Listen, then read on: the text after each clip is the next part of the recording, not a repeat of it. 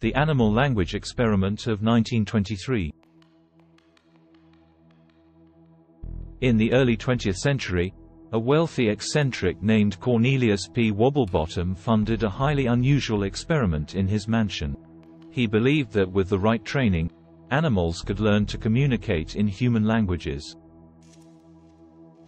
Wobblebottom employed a team of linguists and animal trainers to teach a group of dogs, cats, and parrots basic vocabulary and grammar.